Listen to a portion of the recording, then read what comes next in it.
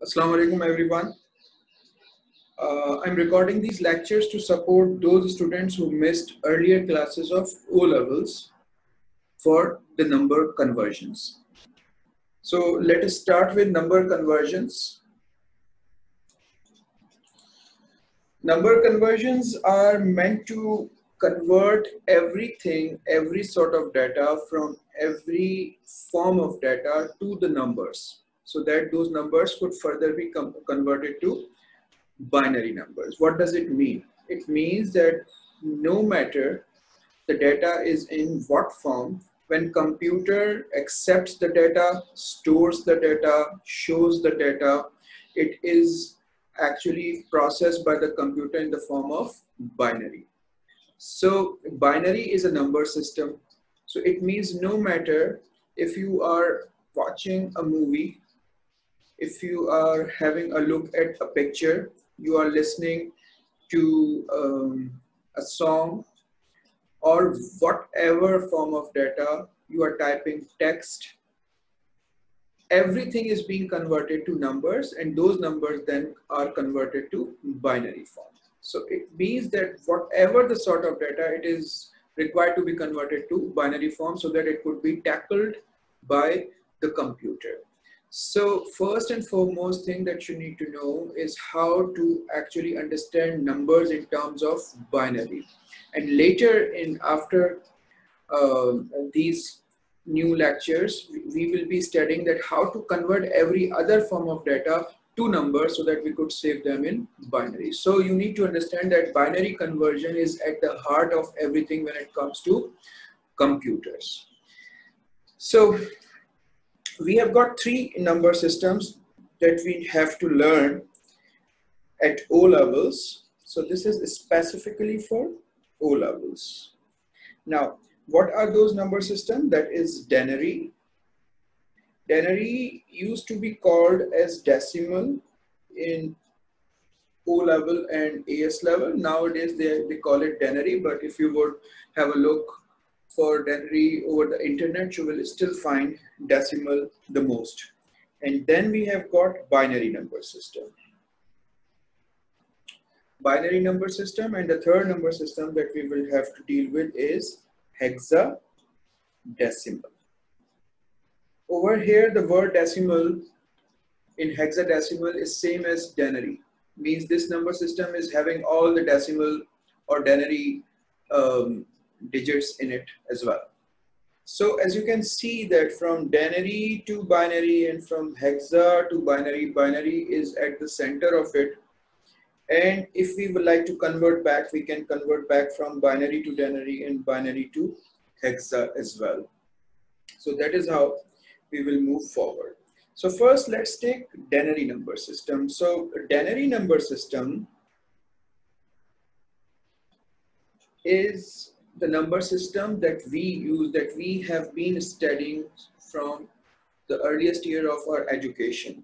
So denary number system has got these 10 digits: 0, 1, 2, 3, 4, 5, 6, 7, 8, and 9.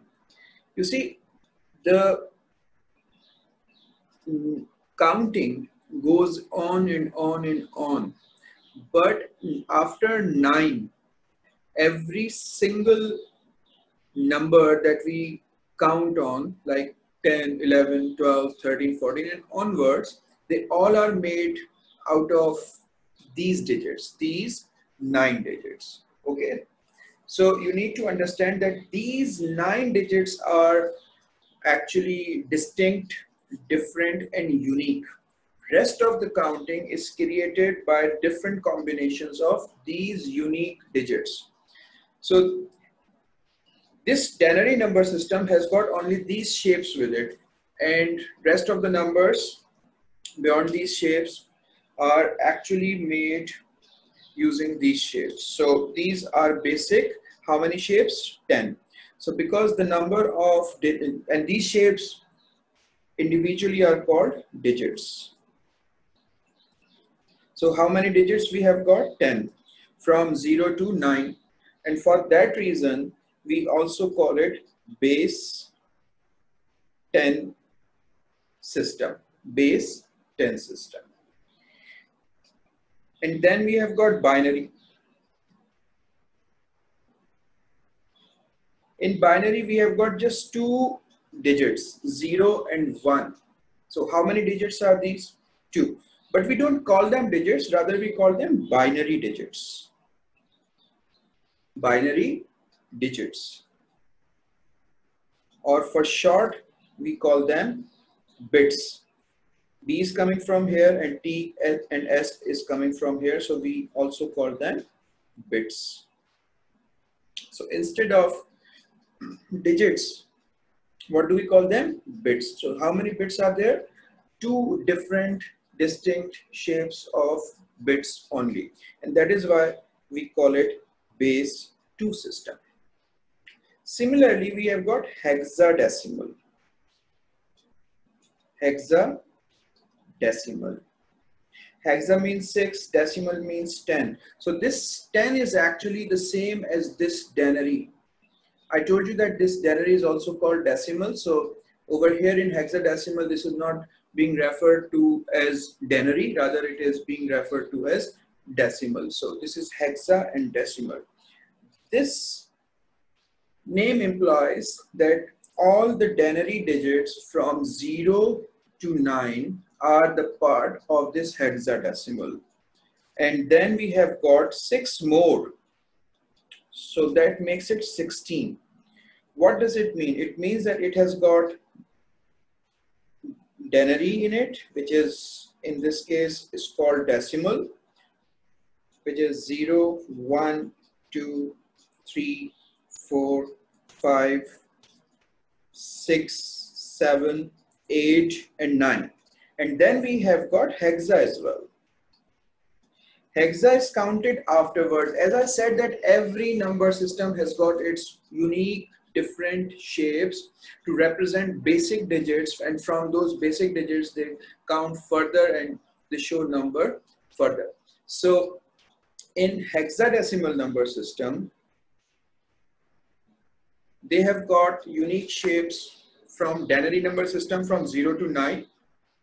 And afterwards, since there are no other unique shapes, either in binary or denary, so they have borrowed shapes from alphabets, but they don't call it ABCD, rather they call it in counting form. What does it mean? So afterwards, after 9, they call it 10, 11, 12, 13, 14, and 15. So this is actually hexa. Hexa means 6. So further 6 shapes are added to this hexadecimal number system. These shapes are borrowed from alphabets, but not in means of alphabets. Rather, they are borrowed in means of digits. So these are also called hexa digits. And sometimes we call them hex. All right. And how many are these? 16. 0 to 15. How many are these? 16. So 10, 11, 12, 13, 14, 15, and 16 digits. So this system is also called base 16. What it is called? Base 16. So we are actually going to study the conversions between these three different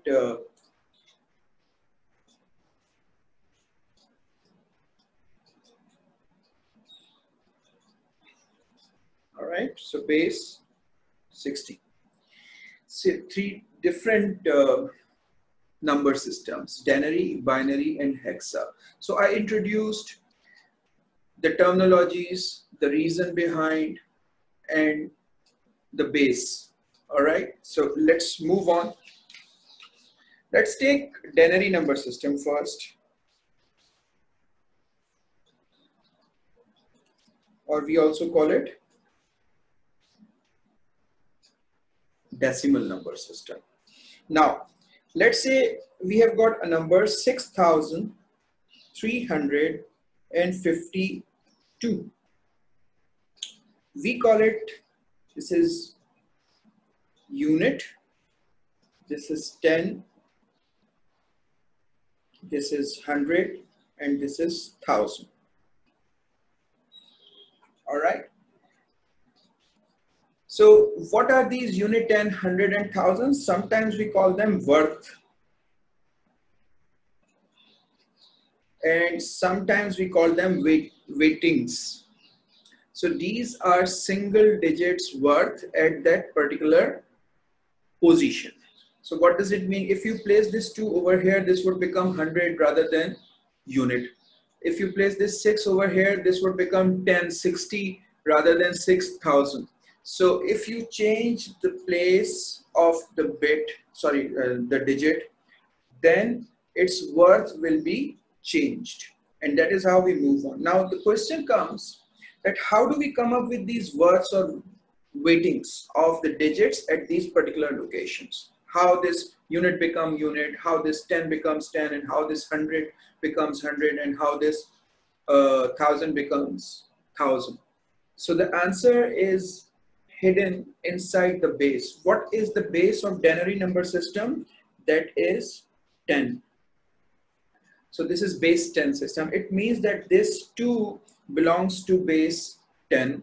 This 5 belongs to base 10 system. This 3 belongs to base 10 system. So this 6 is also from the base 10 system, which is denary.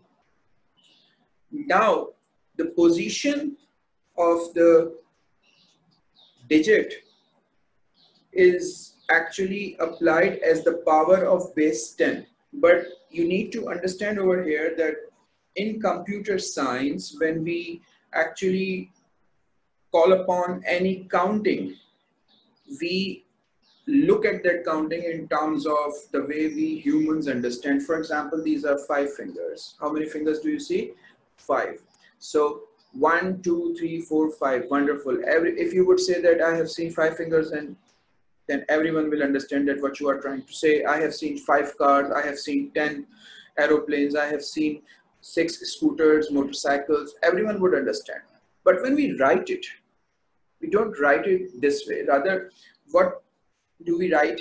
We will be writing 0, 1, 2, 3, and 4.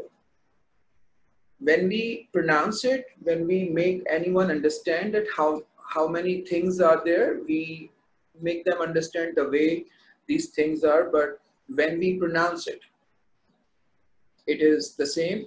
And if we write it down, we don't start with 1, rather we start with 0. So the first thing that you would look at would be 0. The second thing that you would look at is 1. The third thing that you would look at is 2. The fourth thing that you would look at is 3. And then fifth one is actually 4. So, but that really does not mean that this fifth finger is actually finger number 4. No, this is fifth finger. This is finger number 5. But when we write it 4. So for that reason, the position of the digit will be marked as the power of base. So this is first, this is second, this is third, this is fourth. That is how the number systems work. This is not just the computer, it is also in denary. We have been using it. All right, so this is base. And this one is what? Position.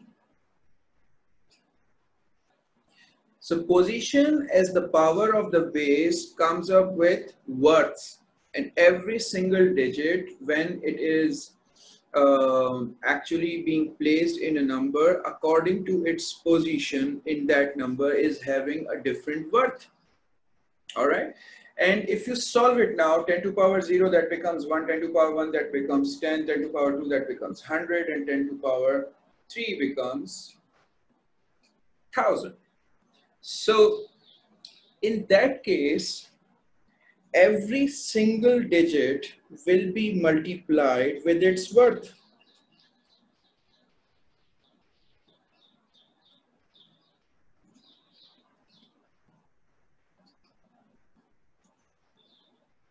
And then their results are found. 6,350 and 2. And these results are then being added. And what you get, the value, the magnitude of the number. Since it is denary number system, both the input and the output are the same. If the number system will get changed, the output will always be in denary number system and input will be in its respective number system. We will talk about it later. Now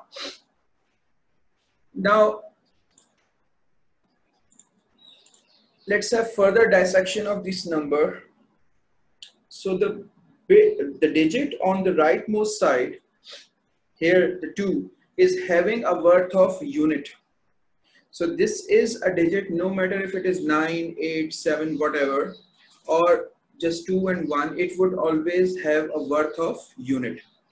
So this is called least significant digit. And similarly, if we take this digit on the leftmost side, then this is said to be the most significant digit. Why do we call it most significant digit? For the reason that this digit has a worth which is largest than any other digit in this particular number. Secondly, if you pay attention, when we actually look at the worth of the number, we actually talk about the magnitude from the most significant side to the least significant side. So what does it mean? It means that we call it 6,352. I could have said that 2 units, 50, 300 and 6,000. That would not be wrong, but nobody understands that way. So when we try to evaluate the number in terms of its worth, and we want to tell that what this number is to others, let's say these are the amounts you have paid for something. So you would be saying that I have purchased something for 6,352 rupees or dollars or pounds. But this is how we read it. This is how we evaluate the number. This is how we actually have the understanding of the number. But you can see over here that number is growing from right to the left, from least significant side to the most significant side. So if I add another digit to it after 6, that would have a worth of 10,000. So it means that number's worth is growing from right to left, but overall, when we read the number, we read it from left to the right. Okay, so this is one more thing that I wanted to actually make you understand.